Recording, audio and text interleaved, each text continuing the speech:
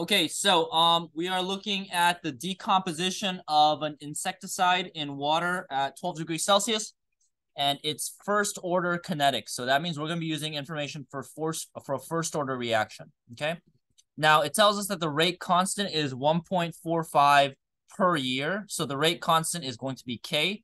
So our K value is equal to 1.45 per year, okay? And the units of measurements shows us that it's also first order. Why'd you write the seconds? Oh, thank you. Have it. Could we convert it into seconds? If you really wanted to, but you'll have to convert it back. So yeah, please don't.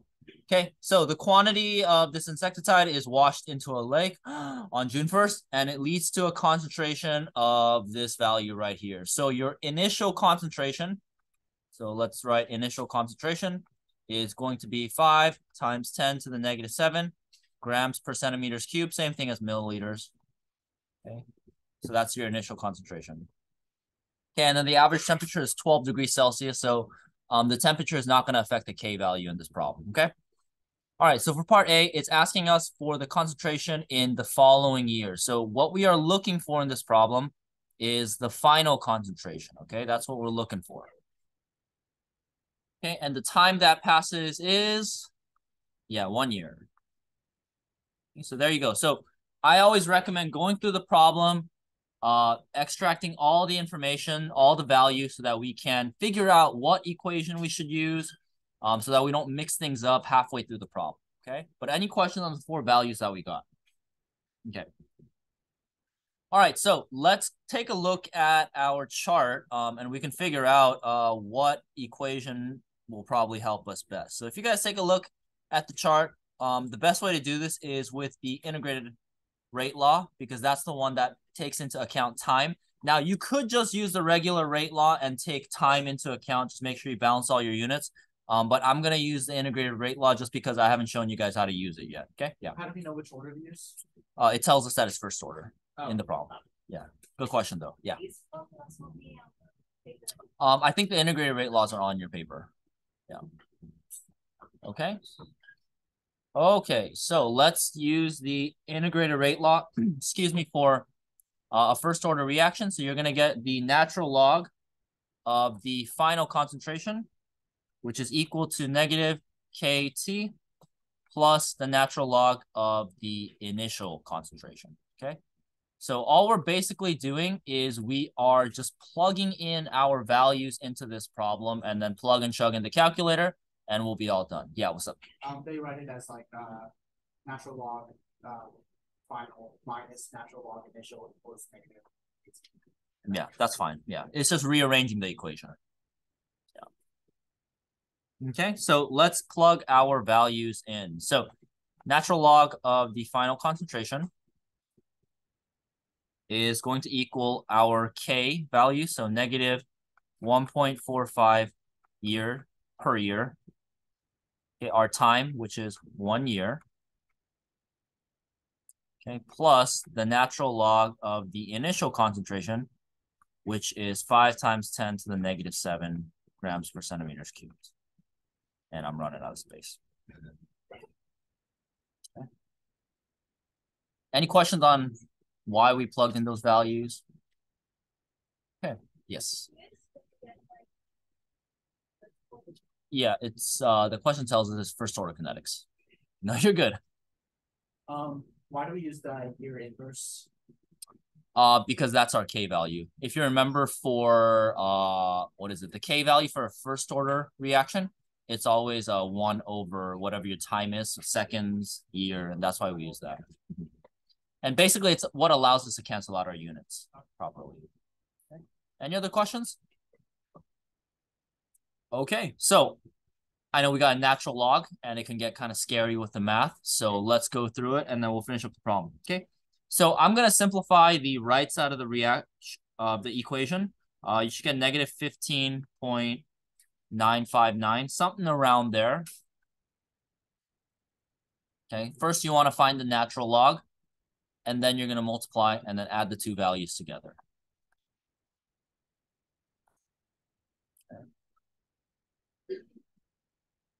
Okay, now how do we isolate the final concentration from the natural log?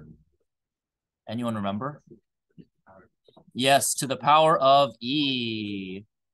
Okay, if you go to the power of E, it cancels out the natural log.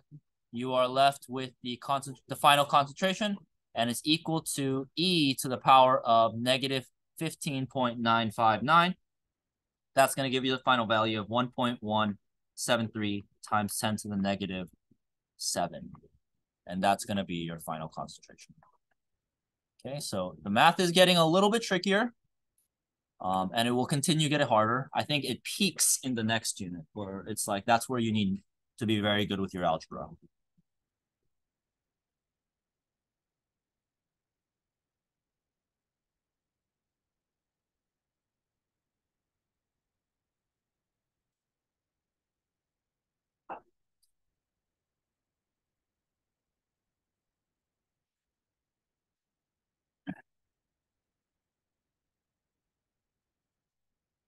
Alrighty, any questions?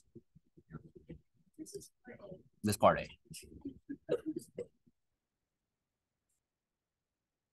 What?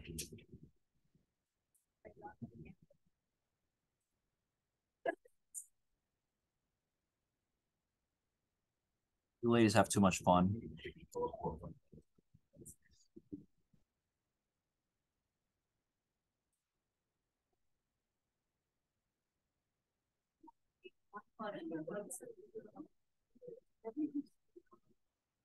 Alrighty, guys. Now that we went over part A, do you think you could figure out part B on your own?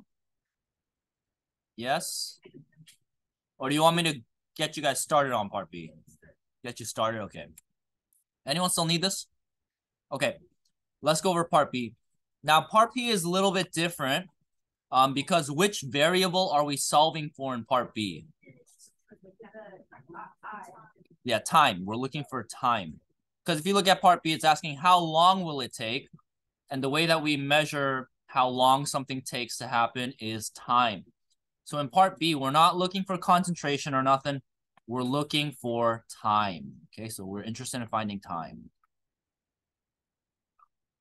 Okay, and we want to find how long it takes for the concentration to decrease to 3.0 times 10 to the negative 7.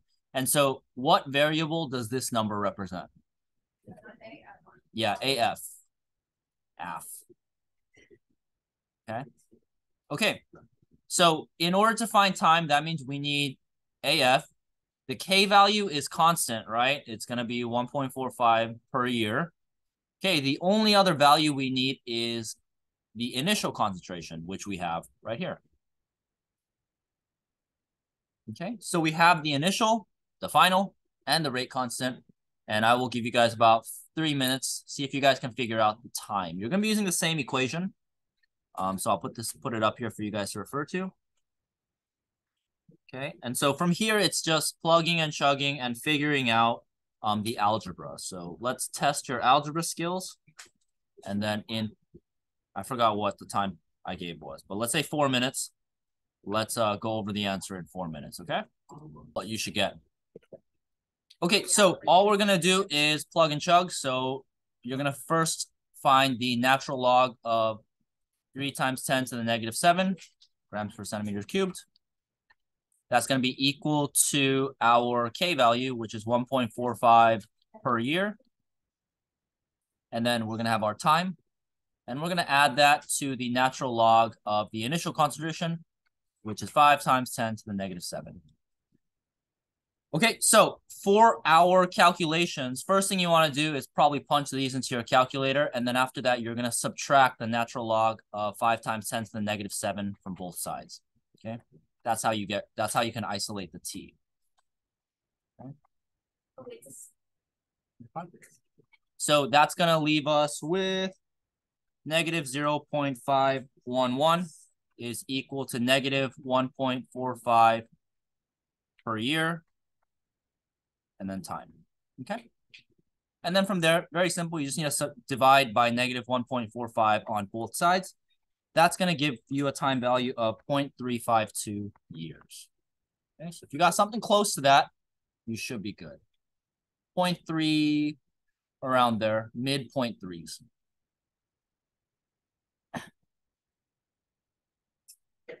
Yes.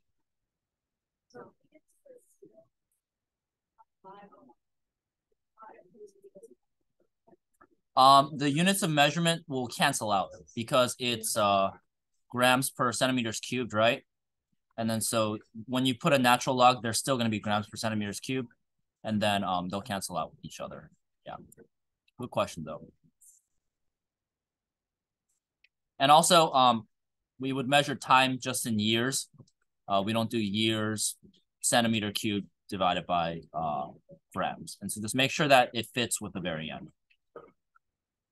Okay, and for things like time where you already know the unit of measurement, you can just put that in there if you know your math is correct. Yeah. Yeah, because you're dividing by here, I'll do it right here. So you have no units on the left side. And then you got -1 years. So it's gonna be years. So if you divide by 1.5, it's the same thing as multiplying by years because it's inverse, and then so you'll get years on the other side. Yeah, good question. Yeah, exponents make the units weird too, or harder to keep track of. Okay. Alrighty, you guys ready to move on to the next one? Okay, let's move on to 11.15, which is another FRQ style problem, but this one has a graph. Isn't that fun, guys? No. Yes, we love graphs. Good, good, good. I'll give you more. Wow, I know. Well, math is easy too. You can just solve it. Come on, man. But if you were to like ask me, oh, what's the all right, anyway, I'm gonna give you guys about 7 minutes to try this one out too. If you guys can't see the graph, you guys can pull it up on Canvas, or I can try to zoom in somehow. Just let me know.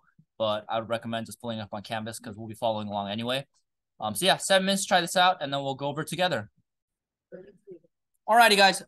So half-life, or part A, the half-life, it should be very easy for you guys to figure out. Half-life is the amount of time it takes to go from the original concentration to halfway. So half of 0.1 is 0.05.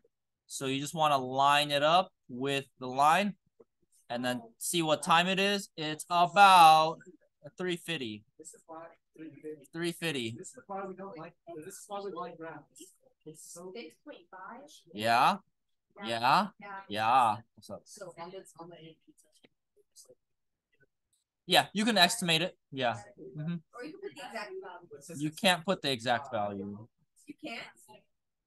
It's impossible to figure out the actual exact value here. Oh, you calculated for it? Then yeah, that's fine. But it says use the figure, so you can refer to the figure and be like the figure. Yeah. Okay. Obviously, I can just tell that that's like on the obviously. Yeah, 346.45. More significant figures. How many more? 6. Oh my gosh, didn't give me the thousand. Well, that's your fault. Oh, it's actually I told you to skip the reading too. Never mind. On my first day of like my chemistry, we spent like an hour on safe days. And I was like, yeah, so I don't think it's that necessary. You can get most of the points without it. Yeah. Most? The vast majority, like 99.5%. Okay. All right, Josie. Significant figures. It's not that important. Okay. So let's move on. So you're going to use the half-life to calculate the rate constant. Now, to calculate the rate constant, you're going to use the exact same formula, the integrated rate law. Okay. And then that is going to allow us to figure out the half-life, or sorry, the rate constant. So if I'm looking for rate constant, you are looking for K. And so you just need to plug in all of these values. Now, you know the time. The time is going to be 350 seconds. What's the initial concentration? Yeah, 0.1. So 0.1 molarity. And then your final for a half-life is half of that, so 0.05. Okay? So I'm going to give you guys the numbers, and you should get K is equal to 0.00198 per second. If you rounded that to 0.002, that is also fine. Anything close to that is good. Okay? I'm amazed, impressed, so proud of you ladies. I'm like, this doesn't right. It's like going from 100 to 90, but I realized it's 0.1. Yeah. Yeah, it's okay. The AP graders will not know what was in your head. Okay. Yes. Like, if you use the time at like 100 and you use the 100 number, right? But you get 0.2. Yeah. 0.2. So like, could you use that or? 0.002. If you use 600 as your half-life. Yeah. No, not as a half-life. No, at the time. It's like the half-life equals. So you get your half-life, which is. So yeah, I mean, if changing the time that much is super insignificant in the K value, they're gonna check for more significant figures. Oh. Yeah. Yeah. I know. If we use half-life, what? Sorry, I can't hear that last part. Yeah, you could also use that as well. Yeah, I think it's up on the table up there. Oh, right here. Oh, but you would have to find the K value. Yeah, but you can just do 350 and then 0.693 on the top and then K and then solve for K. Yeah. Yeah, but I would always recommend, instead of trying to use the half-life formula, use the integrated rate law because, I mean, first of all, it's practice. That's the one you're going to get on the exam. And I think it's just more accurate. Yeah, because you can potentially get more significant figures. Yeah. Sorry, what was that? Yeah, these are the ones that you're going to want to know because this is the best way to learn all the different concepts and the different ways you can use it. Yeah. Alrighty, guys, let's move on to the next or like new content.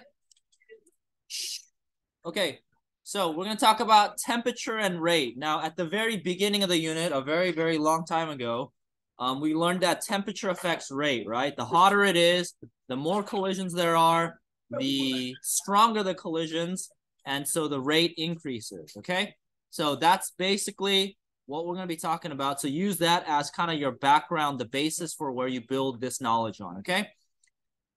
Okay, so the reason why temperature matters is because if something is moving faster and they're kind of enclosed in an area, that means there's going to be more collisions in between or between the molecules, right? Because they're moving more quickly, and so they can have more collisions. Now, the reason why that matters, and this is why this is called kinetics, is if you look at the actual way these molecules collide, not only do they need to collide with the right molecules, they also need to collide in the correct way, okay?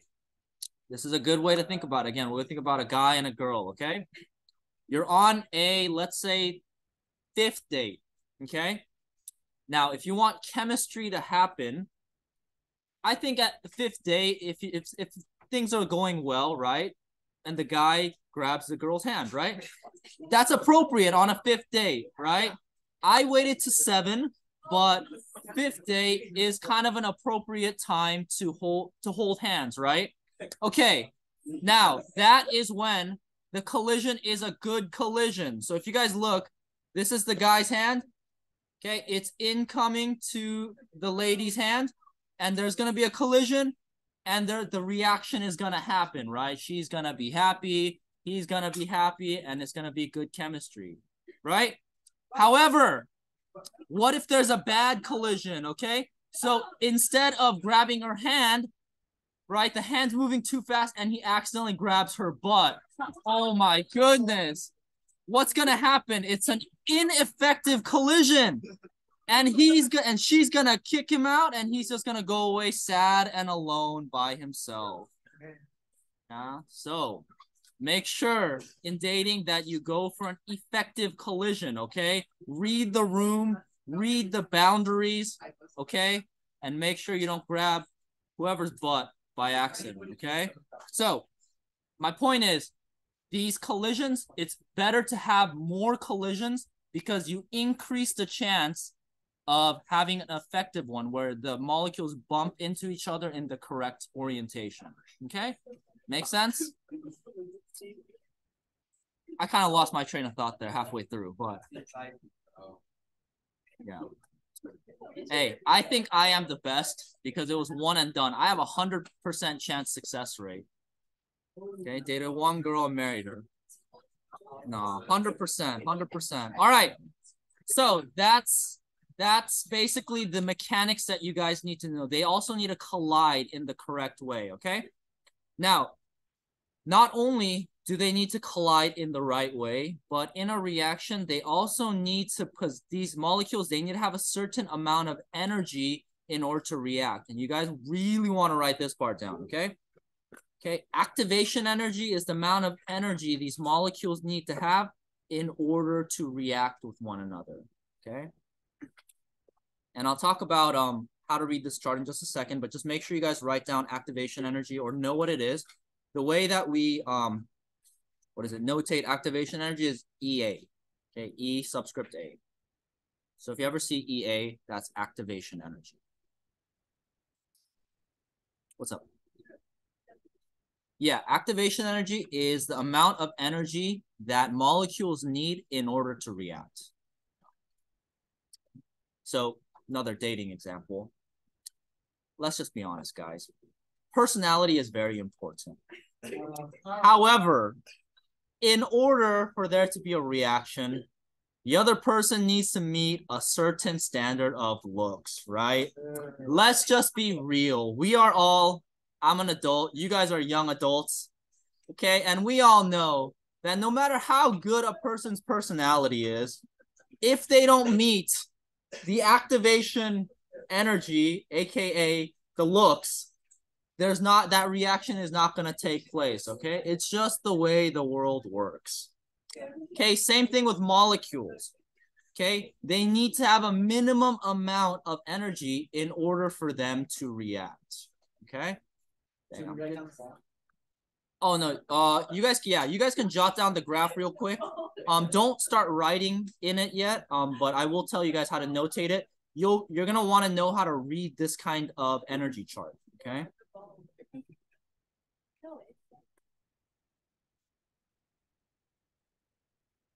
Alrighty. So copy down this graph. We're going to write a little bit inside of it. So make it big enough to write in. Don't make it like a whole page or anything. That's a waste of space.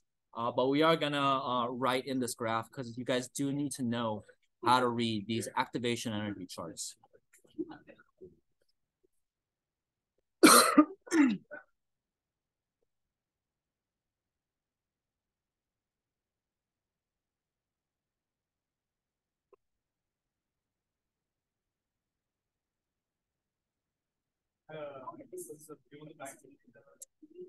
Yeah, thank you.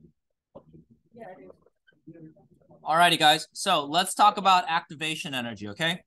So when we have a compound, so let's start in the beginning of the story, okay? We got compounds. Okay, so we got two molecules. Okay, we'll say red and blue. Okay, these are the two reactants. Now, they start at a certain level of energy, right? Because every molecule is moving, so they have some sort of kinetic energy, okay? Let's just give it some arbitrary number. Let's say that this line is, I don't know, 10, okay? So we'll say the free energy is 10. Now, they have an energy level of 10, but in order for them to actually react, they need to exceed this, what we call an energy barrier, okay? Sounds like something from a movie, right? It's an energy barrier. Basically, this is the amount of energy they need to overcome, or they need to get this much energy to get over this little hill right here, okay? And only once they have this amount of energy can they finish the reaction and go to the products, okay? So going back to my example, okay? This is your guy, and this is your girl, okay? I made her neck really long, sorry. Okay, color is not gender specific, okay? Anyway, so they have a certain level of they have a certain level of energy, right? They have a certain level of good looks, okay? Good looking guy, good looking girl, okay? Now, even though they're both good looking, unless they put in the energy, right? They put in the energy to make that relationship work, the reaction is not going to finish, right?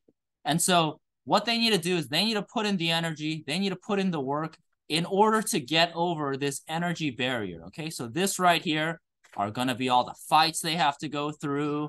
These are the struggles, right? All the communication that they have to do, right? They need to talk things out. They need to understand one another. They need to make sacrifices, blah, blah, blah, blah, blah. All the energy they need to put together. And then once they finally overcome that energy barrier, they can be together and become one. Oh, it's beautiful, huh? No, marriage is the best. Marriage is the best. Well, I guess we can put this as the amount of stress goes down. The amount, because as you go through time, it gets easier and easier. The sacrificing becomes easier. The communication gets easier. Anyway. Oh, dude. All right. Makes sense? Now, going back to chemistry talk, instead of humanizing these things, because these things don't have feelings. Okay? So this point of greatest energy, it's called a transition state, and this is referred to as the activated complex. Now, the activated complex is kind of a weird state. It's where the molecules kind of have a bond, but they're not separate molecules anymore, but they're also not the same. Okay, so I'm going to show you guys an example of what that looks like. So you guys don't need to copy this down, but we are taking a look at an example of this compound right here. Okay, now as you put, this is your starting point, and as you put energy into this compound, the compound is going to start to bend, right? And then at the highest point, it's where it kind of has like a partial bond still. So it's still kind of all together, but it's called an activated complex. It's in this weird transition state where it's not the reactants and it's not the products yet. It's still in the process of like breaking. Okay. Yes, exactly. Okay. And then after the activated complex is formed, it's all downhill from there. It gets easier and easier, and then the reaction can take place. Okay, that's what happens. Yeah. No, not really. You just need to be able to read this chart that this is the energy that it needs to overcome. Yeah. What's up, Ian? No, that's a good question. It does not always drop down. So if you guys take a look at this, and that was the next point that I was going to make. If you guys take a look at this, is energy higher in the reactants or the products? The reactants. So the total amount of energy in the system drops. What type of reaction is that? Yes, this is an exothermic reaction. Endothermic, it would look different. It would look something like this. Yeah. So this is an exo. This is an exo, yeah. So that's not always what it's not always what it looks like, but it will always have the energy barrier that it needs to overcome. All you need to do is know, is the reactants higher or the products higher? If the products are lower, it's exo. The products are higher, it's endo, because it needs to absorb energy to get to a higher energy state. And then these products can have their own reaction. Exactly. Yeah, afterwards. This is just one step in that reaction. Yeah. Yeah, that's it. That's the process. That's like the hardest point for them to bond. Yeah, it's like where they're bonding. And are you talking about with a different reactant? Yes. This is all talking about one reaction. So yeah, so while it's in a transition state, can it react with something else? Is that what you're asking? The transition state is when the molecules are reacting. It's like the process of the reaction. It's while they're still reacting before they're at the product part. Because it's not like magic where one thing turns into another thing. It needs to go through this process where it's changing over time. Granted, most reactions are pretty quick, but it still takes time for them to take place. It's that weird state where they're turning into the products. Yeah. Mm-hmm. Yeah. So through the collision. Yeah, because like a car, right, is moving. You're standing there, you have less energy. The car hits you, you have more energy. And so perfect way to think of it, yeah.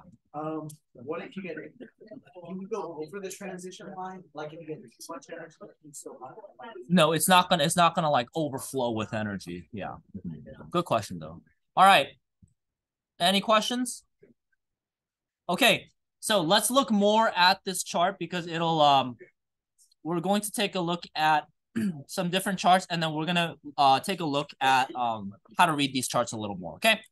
So first thing we're going to do for 1116 is we're going to rank these reactions from slowest to fastest. They're very easily numbered 1, 2, 3, okay?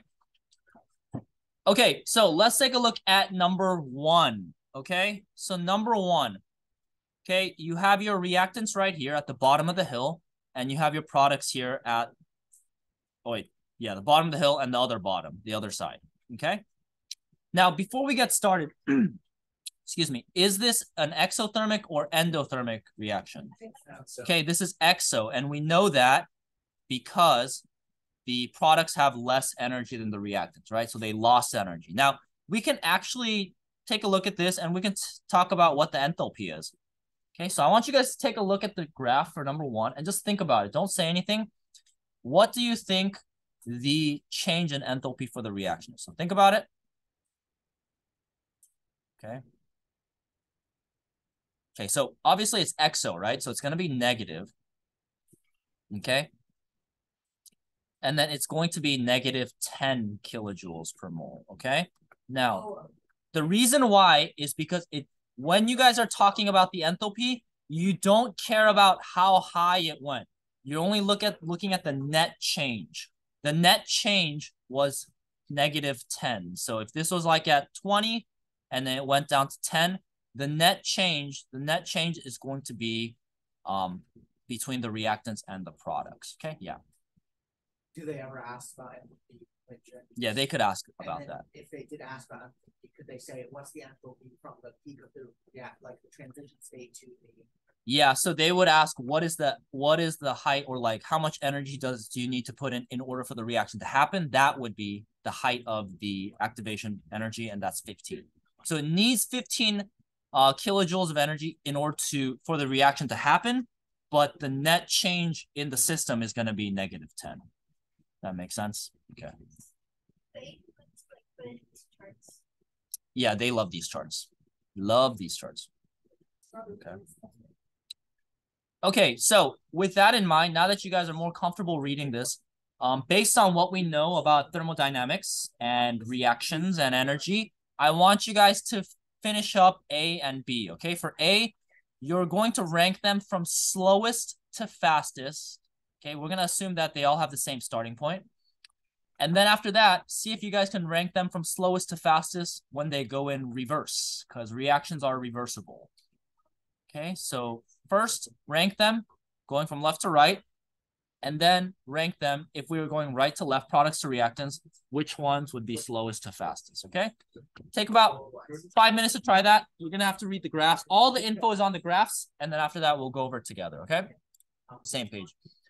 Okay, so first, let's talk about what constitutes a faster reaction than another reaction, okay? Now, when you guys are looking at reaction speed in terms of activation energy, all you want to think about is how high the energy barrier is, okay? So let's just think about it. If an energy barrier is higher, do you think the reaction is going to be slower or faster? Slower, because the higher the energy hill, okay? So, yeah, higher the activation energy, okay, it's going to be slower. Why is it slower? Because it needs more energy in order for it to happen, okay? It is like a roller coaster, yeah. Okay. Same thing with the dating example. If you are more high maintenance for the relationship to work out, it's going to take a lot more energy, right? Yeah. Are we talking about the speed of like molecules? Bro, what? This is a slower reaction, more energy, and that can refer to the speed of the molecules. That could also refer to the concentration of the molecules because of if you have more stuff, they can bump into each other more often, right? So there are different ways that you can look at it. Yeah, faster and slower, I meant the speed of the reaction. Yeah. Yeah, this is why we need to qualify all these things. Yeah, but good question. Okay, so higher activation energy makes it slower. Okay, again, it's like when the two people are high maintenance. You got to put more energy into it, right, in order for the reaction to take place. Okay, but if they're both low maintenance, a bit easier for the reaction to take place. Okay, so out of these, which one do you think is the slowest Two. Yeah, 2, because it has the highest activation energy. Let's take a look at the next one. Which one is second slowest? 3, and then 1. And it's because 1 has the lowest activation energy. Okay, yeah.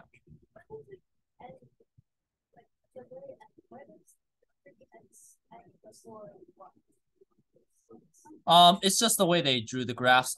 Don't worry too much in terms of like where the graphs end. Just look at the numbers that they give you. Yeah, they're not going to ask you about the endpoint or nothing. Good question though. No, not really. Yeah, it has to do with the area under the curve. But that's calculus, so don't need to worry about it. No, there was a math movie that I watched in high school, and then this teacher was teaching calculus, and the Spanish speaker came in. He's like, "Hey, what's calculus?" Hey, calculus. So that always stuck with me. I forgot. It was like a teacher that taught math to like underprivileged students, and then they all ended up like scoring really high on the math SAT or something like that. Yeah. I think it's a true story. Yeah. Is it? Oh, okay. I don't remember the name. I don't remember anything about the movie. Okay, so let's go reverse reaction now. So we need to go in reverse. So if you take a look at this reverse reaction, what's the new height of the energy barrier for the reverse reaction? Okay. Yeah, it's 25. So when we are going in reverse for number 1, since we're starting at a lower point, right? But the activation energy is still at the same point, we need to go backwards. The new height of the energy barrier is 25 because you're going from this side to the other side. So it needs more energy in order for the reaction to take place. Okay, even more here, right? What is not 35? 40, yeah. It's going to be 40. No worries. And then here, if you take a look at it, if it's an endothermic reaction, it's going to be a lot easier, right? It's just going to be 15. Okay, because the products start at a higher point. Like I always say, gain energy to lose energy. Okay, who says that? So yeah, the answer will be 2, and then it'll be 1, and then 3 is the fastest. Yeah. Yeah. Or difference for an endothermic, for an exo, it's the sum. Because you got to add it for the endo. Yeah, that works. Yeah. Mm-hmm. Alrighty, you guys pretty comfortable with the graphs?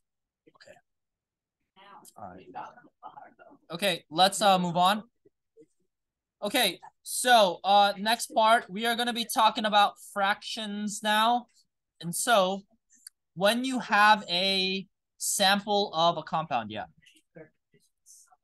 It's a unit 10 example. Yes. It says cumulative. I haven't changed it yet, but it will only be on kinetics. But we will have a cumulative exam for the final. Yeah, so don't worry. If you've studied for a cumulative, I will not disrespect the hard work you put in, and I will give you a cumulative final, okay? Yeah, after break. Yeah, but unit on the record, this video as evidence, unit 10 is going to be just on kinetics, okay? I should do that for fun. Yeah, sue me, do it. I don't have any money. Okay, do it. Do it. Okay. All right, next part. Okay, so in order for a specific molecule to overcome the energy barrier, okay? Shut up. I don't have my mic today. Okay, so it needs to increase in the collision speed or the collision frequency, right? Okay, so the higher the temperature of the molecules, the more fraction of the molecules that are able to overcome that barrier. Remember, not every single reaction goes all the way. Not all the molecules become the product molecule, right? Just like how not every student becomes the potential they could be. Yeah, not everyone will pass this class. Yeah. Okay. Yes. Share your analogy with us. Like, not every topic stage will become a relationship. Yes, that's good. Yes, thank you. Thank you. That's a great one. I'm finna save that for later. Yeah, exactly. Not every talking stage, not every DM will become a relationship. And even fewer of those will become marriage. Okay? Anyway. Yeah. Huh? Nah. No. Actually, that's true. Never mind. I'm not gonna get into my history. Okay. So this formula right here, I'll tell you guys the stories later. Okay. So, okay, the fraction of the molecules that have the energy necessary to overcome the activation energy, we can find that fraction using this formula. So make sure you guys get this down. Okay, so the fraction, the percentage of molecules that have an energy equal to or greater than the activation energy. Basically, what percentage of the molecules can overcome that activation barrier?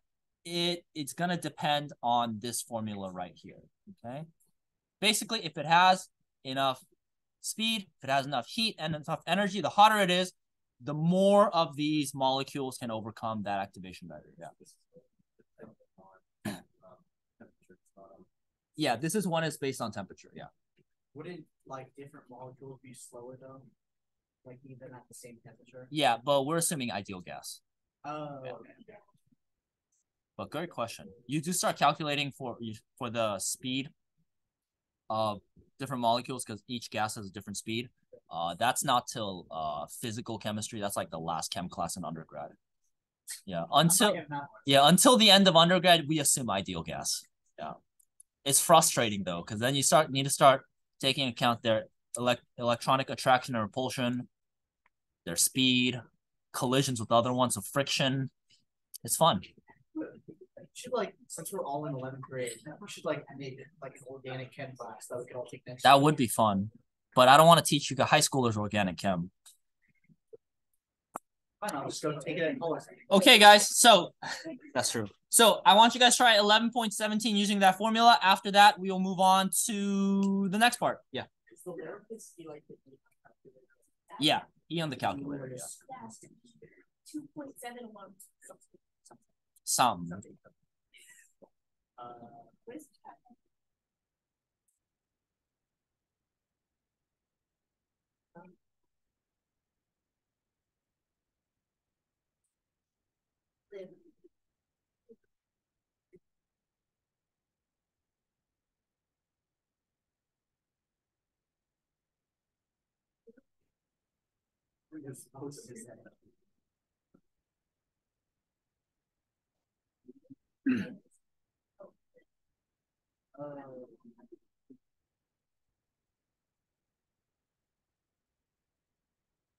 So we have to calculate two different times, right? One at 300 and one at 320.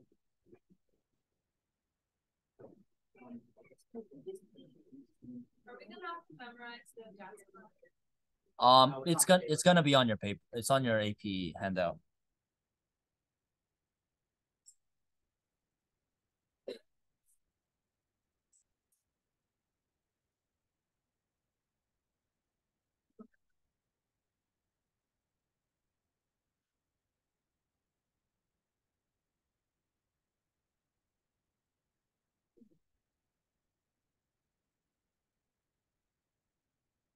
All right, guys, 30 more seconds.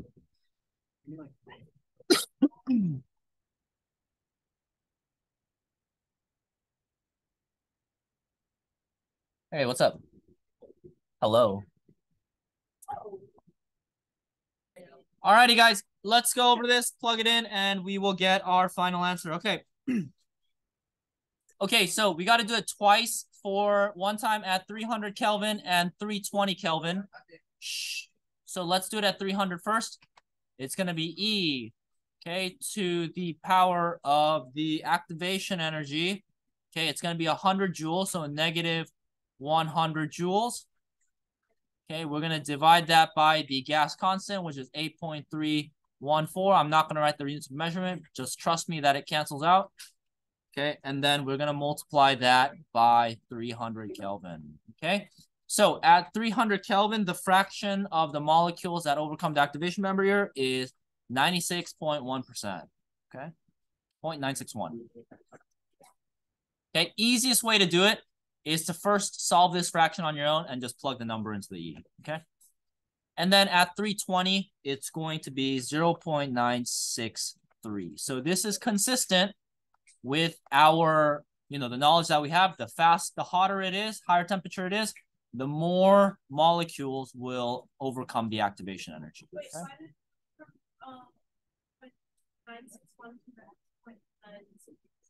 When you plug, so if you substitute 300 for 320, it should go up to 963. Yeah. Oh, that's the second. I rounded up probably. No, it's 3. It's 2. I got it. All right, give me a sec. Darn you guys for making me do extra work.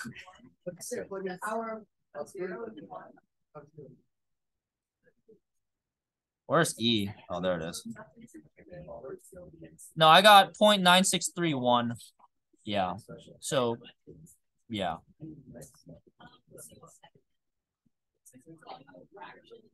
So the 0.961 is that like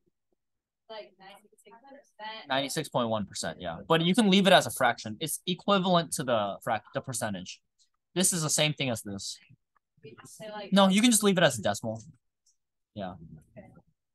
It means the same thing mathematically as that. Yeah. So unless they specifically say write as a percentage, you don't need to write it as a percentage. Yeah. Good question though. All right, ready to move on, guys? And this is the last thing we will talk about today. Yes. Yes. Mm-hmm.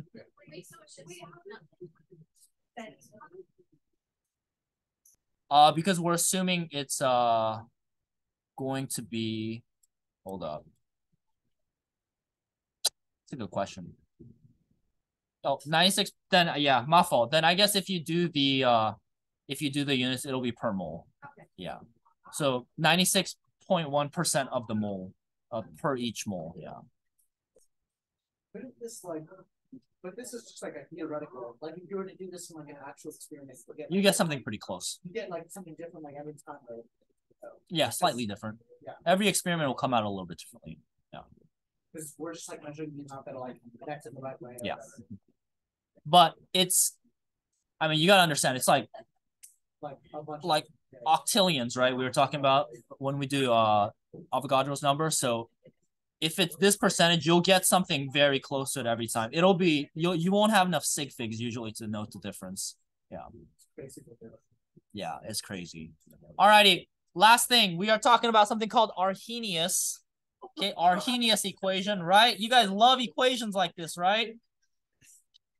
Okay, so since reaction rates are based on temperature, we know that if you change the temperature, the K value will also change. Remember how I said that every reaction has its own K value? Well, every reaction at every temperature also has its own K value. I know, isn't it beautiful?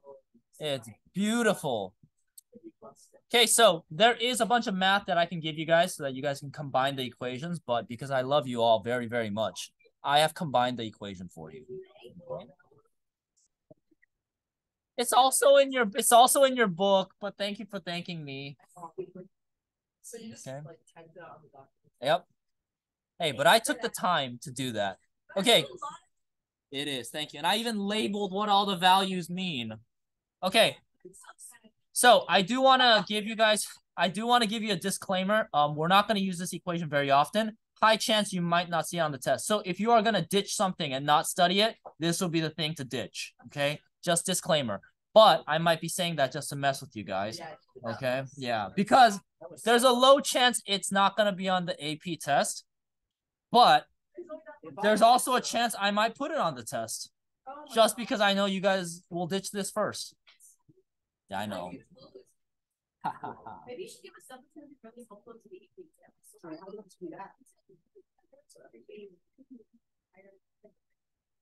It does, but I don't lose sleep over it. Yeah, it's more for you guys. If anything, it encourages me to work harder if your grades are lower. Yeah. Well, like it doesn't matter because you're like 10 years. Yeah, that too. Mm-hmm. basically. No, we're not even going over an example. Okay, but I am gonna teach you guys how to use it. Okay. Yeah, we're not even gonna plug things in, but I'm just gonna show you guys how to use it. Okay. Yeah, the biggest thing is finding K. So usually the way this is gonna work is they're going to give you a reaction. Okay, so let me give you a sample reaction, and you guys don't need to write this down. Okay, A plus B is C. Okay.